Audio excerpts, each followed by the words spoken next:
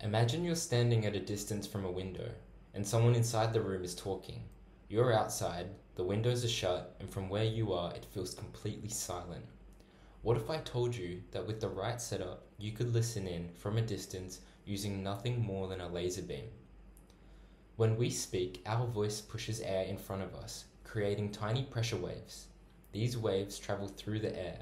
They are literally vibrating the molecules, and when they hit something like a glass window, they cause it to vibrate too. The vibrations are incredibly small, far too tiny to see, but they're real. And here's the cool part, those vibrations carry the exact same information as the original sound. So if someone says a word, the window vibrates in the same pattern as their voice saying that word. Now if we shine a laser at the vibrating window, the laser's reflection will also vibrate slightly. Not enough for your eyes to detect, but enough that a sensitive light detector can pick up the small changes. And if we measure how that reflected beam shifts, even by a microscopic amount, we can reconstruct the original sound. That's the basic idea behind a laser microphone, and in this video I'm going to show you how I built one using just a few components and the problems I ran into. The first thing I needed was a way to detect the vibrations of the window caused by the sound inside the room. Originally, I started with a basic photodiode, which is essentially just a mini solar cell which converts light into an electrical signal. The photodiode itself can detect changes in light intensity, but the voltage it produces is very small, way too small to plug directly into a computer. I started off planning to use a standard op-amp like a LM358 or a TL072 and build my own amplifier circuit around the photodiode. I was going to use a transimpedance amplifier configuration, which basically means converting a tiny current from the photodiode into a voltage using a resistor in the feedback loop of the op-amp. But to do that right, I had to choose the correct resistor to set the gain, think about filtering out high frequency noise, and possibly even add a second stage to the op-amp to boost the signal further. The more components I added when simulating, the more complicated the theoretical circuit became, and that's when I started looking for a cleaner solution. After doing some research, I came across the OPT101P. It's a chip from Texas Instruments that combines a photodiode and a precision amplifier all in one.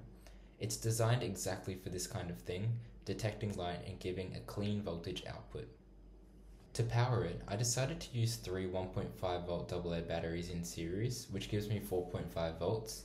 This is within the chip's recommended operating range. I could have tried to use USB power or a wall adapter, but batteries give me a much cleaner signal and I know exactly what voltage I'm getting. The circuit is also electrically isolated, which is ideal for sensitive analog measurements like this. I also added a 1 microfarad capacitor between the chip's output and the computer, which acts as a low-pass filter, smoothing out the noise and helping isolate the lower frequency motion that actually came from the sound vibrations. I assembled what I had so far on the breadboard, and this is what it looks like. I will also need a laser, and for testing purposes, I decided to use a visible red laser.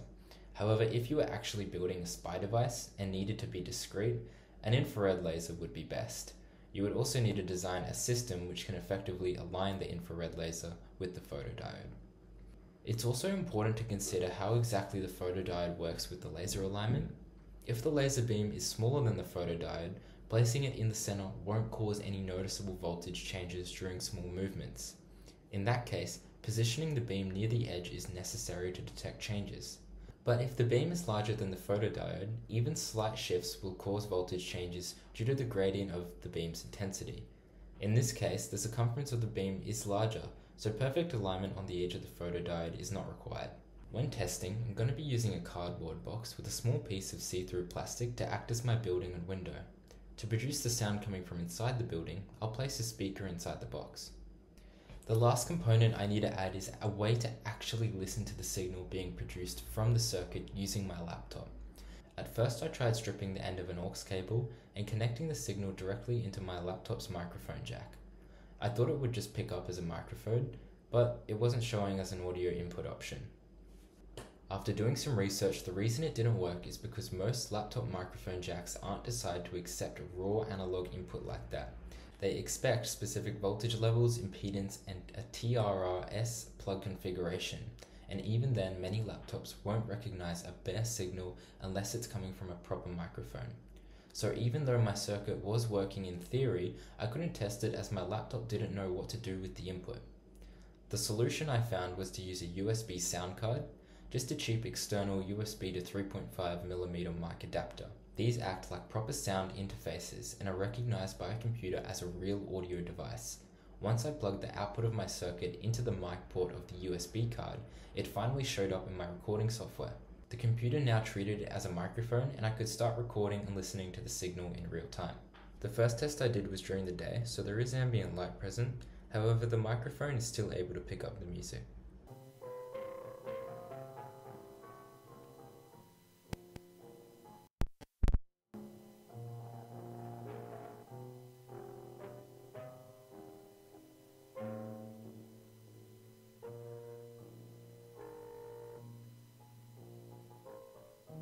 The second and third tests were done at night, and the sound is much clearer as there is almost no ambient light present.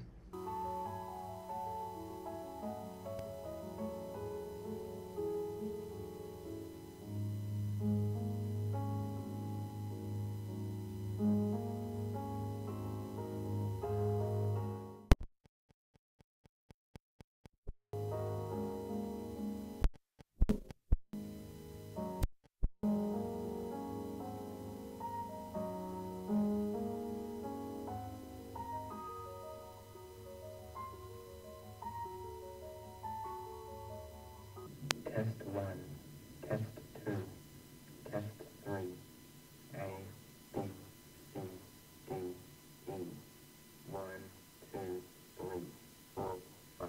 So that's the laser microphone, a simple setup that turns vibrations in a window into audio using just a laser, a photodiode, and simple circuitry. There's still a lot of room for improvement with this setup. One idea I had is using multiple photodiodes with multiple beams aimed at slightly different spots on the window. By comparing the signals, it would be possible to cancel out background noise, making the audio much clearer. Another improvement is to add a polarizing filter in front of the photodiode. That would help block out ambient light and reflections from nearby surfaces, so only the light coming directly from the laser gets detected. A big improvement for ease of use would be a mount with fine adjustments for aligning the beam precisely, or even possibly an auto alignment system. I have left a link to all the parts in the description. Thank you for watching.